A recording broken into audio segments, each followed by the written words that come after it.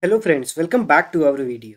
Today in part 2.2 of Mastering Parallel Programming series in C#, we are going to learn how PLINQ empowers input-output intensive functions in C#. So before we get started, just a quick reminder to subscribe my channel, hit the red button and don't forget to click on the little bell icon. That way you will be notified every time I upload any video. Okay, without any further delay, let's get started. If you watched my previous videos on Mastering Parallel Programming series, you might recall this diagram.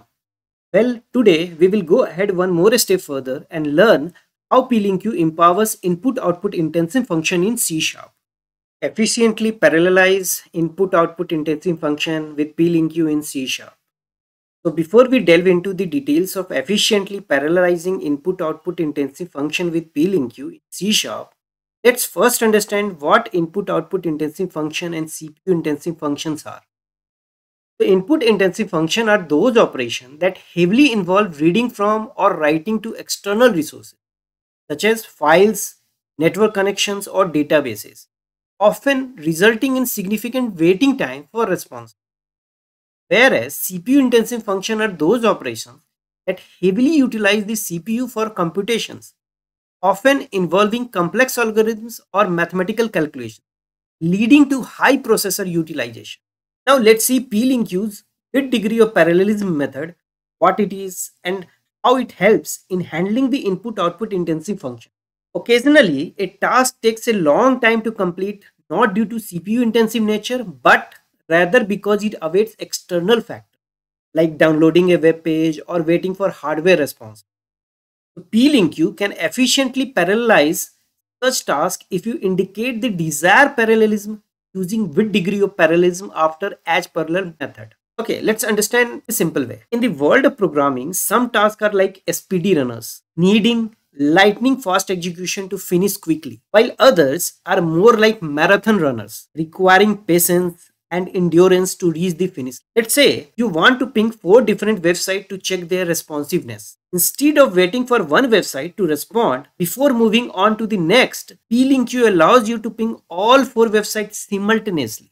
This means you are not wasting time twiddling your thumbs while waiting for response. So PLINQ makes sure that your computer's resources are utilized effectively, just like a well-organized team working together to accomplish a task. Now, here is the trick. When using PLINQ for tasks like pinging website, you need to give it a hint about how many tasks it should handle simultaneously. So this is where with degree of parallelism comes into the play. It's like telling your assistants how many websites they should ping at once. If you don't specify this, PLINQ might assume that your task is more about crunching numbers than waiting for responses, and it won't parallelize effectively. Okay, so let's try to understand with the code snippet shown over here.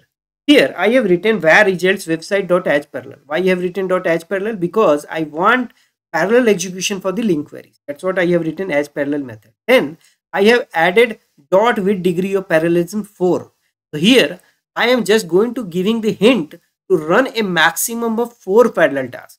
Here I mentioned 4, so it means I'm just giving the hint that query should be executed with the help of maximum of 4 parallel tasks only. Then there is a select operation. In this select operation, what I am doing, for each website URL in a website array, a ping object is created. That's what I have written, ping obj ping is equal to new ping.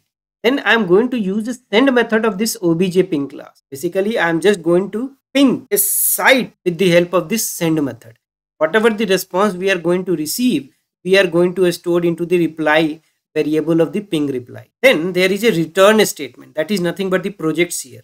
So each website URL along with the ping result, that's what reply.status, right? And round trip time, that is nothing but the reply.round trip time, I'm just going to putting in an anonymous type. That's why this result of the PLINQ query is going to get stored into this result variable. That's what I have mentioned, where result is equal. Okay, so this is how we are going to use dot with degree of parallelism. Okay, let's switch to the Visual Studio and see all these things in action. Okay, so here we are in Visual Studio. Here we are going to see a C# program that demonstrates how to use PLINQ to efficiently ping multiple websites simultaneously with the help of dot with degree of parallelism method. So here, what I have done, I have created one console application named intensive function with PLINQ that has program.cs. In program.cs file, first of all, I imported the necessary namespace using system for basic functionality, using system.linq for PLINQ operation using system.net.network information for network related operation and system.threading.task for task based asynchronous programming. Then there is a class named program that has main method, which is an entry point of this application. Here, first of all, I have written this console.writeLine statement to print PLINQ's with degree parallelism demo in C# into console. Then I created a string array. That's what I have written, a string website. And here I have mentioned the URL of the website to ping. Basically, this website's string array is holding URLs of the website. Then I wrote one PLINQ query. What I have written, where results is equal to website.addParallel. I have written this addParallel method for parallel execution of the link queries. Then I have written with degree of parallelism 4. So basically, with this method, I am just giving the hint to run with a maximum of 4 parallel tasks. Then there is a select operation. Beside that, for each site, what I am doing, I am just creating an object of the ping class. That's what I have written, ping obj ping is equal to new ping. And then I am just going to ping the website with the help of send methods. Obj ping.send site. Here, whatever the response that we are going to get, we are storing into the ping reply. Then there is a anonymous type I have created where I am just including site, reply.status, reply.roundtrip time, right?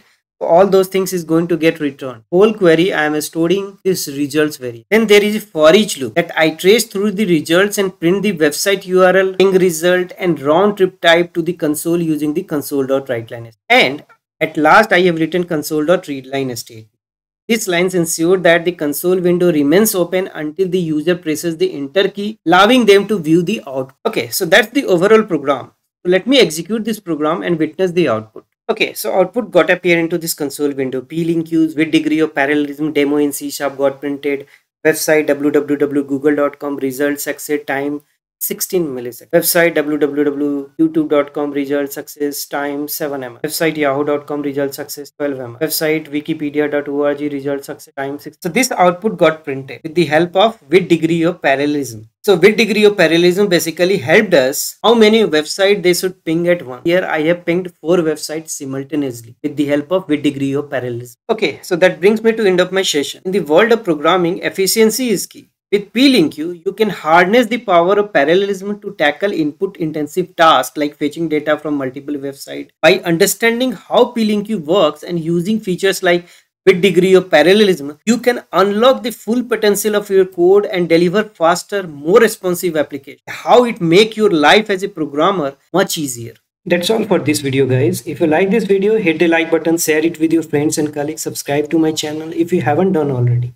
Thanks for watching. See you next video.